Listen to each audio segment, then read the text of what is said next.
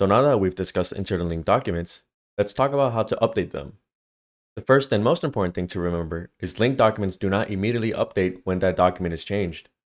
Remember, when inserting a linked document, we always insert from an established version. This means any small changes made to the document do not immediately cause problems anywhere that document was linked.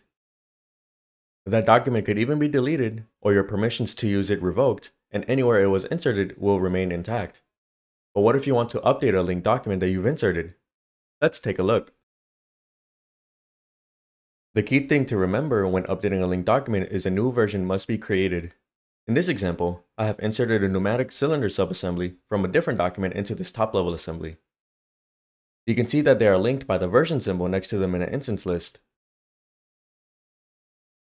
I've reached a point where a design change has been made to the document with the pneumatic cylinder. This newer design is longer, uses different materials, and has some additional features that have recently been added. And I want to update the pneumatic cylinder in the separate document where it was inserted.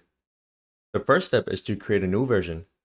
To do this, click the Create Version command from the toolbar. Give the version a name and click Create.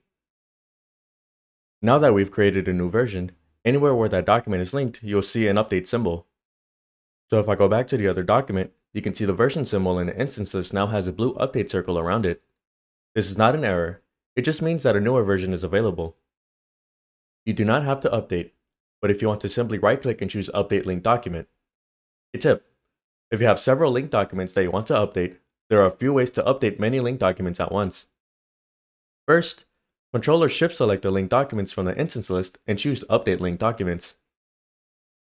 Or, if you want to update all linked documents in a tab, right-click the tab at the bottom and choose Update Linked Documents. One last thing, by default, Onshape assumes that you will want to update to the latest established version in the linked document, but you can choose from a list of previous versions by clicking Selective Update, and then clicking the version graph icon.